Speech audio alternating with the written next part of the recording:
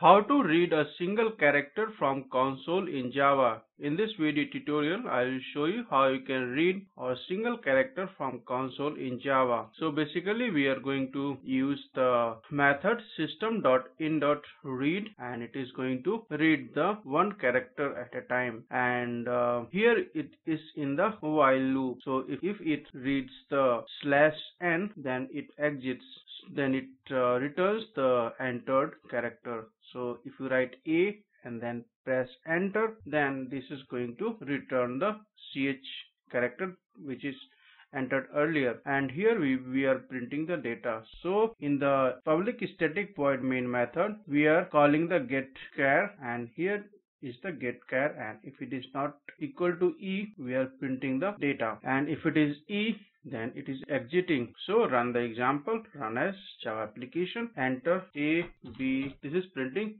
you have entered B. If I enter E, it's going to exit. So program is closed now. So this way you can read one character at a time or one character in Java. So thanks for watching the video and subscribe our channel. We have thousands of tutorials on our website.